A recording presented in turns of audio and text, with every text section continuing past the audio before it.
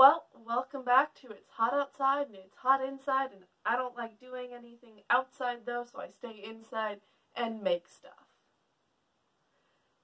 Guess who finally got into crocheting something, and it didn't turn out terrible. I did. Let me just raise my hand there. I'm learning new skills over here.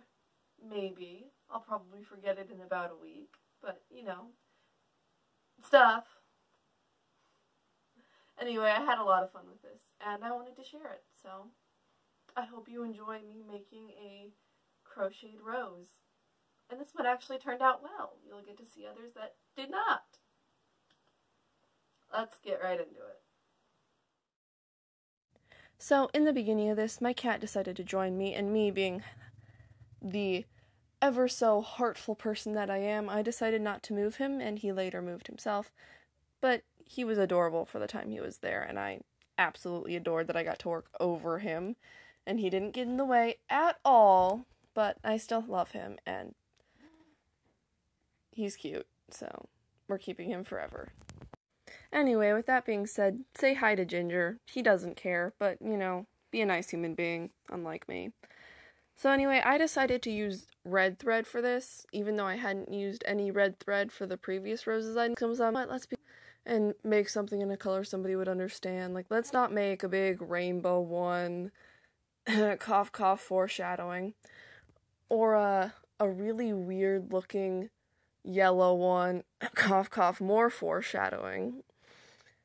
But let's just go with the simplistic, like, everybody knows what a red rose looks like. At least it feels like everybody knows what a red rose looks like.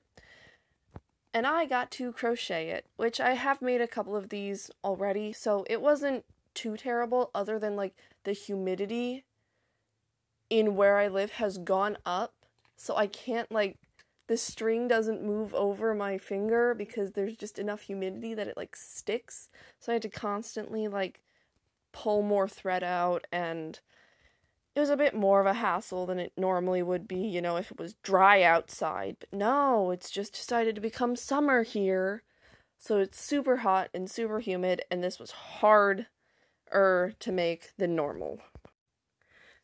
And while I was making this, being the ever so I have for the normal just like a basic single knot chain that has either 30, 60, or 90 knots on it. I don't know why it goes up by 30s, but I had been experimenting with how many knots I could do to make it look how I wanted it, and I found out that about 40, 45-ish knots was what I found to be best for the small, not weird-looking small, but like the small, nice-looking rose. I found like the 30-knot ones would kind of look odd, which you'll see some of those at the end, you know, the foreshadowing I said a little bit ago. You'll see some of those and how I thought they didn't look quite right, so I kept trying to experiment and maybe add more petals, and the more petals didn't really work because then it was just bulky, and it was a whole process that I spent about a day on because I actually cared about it for like a day.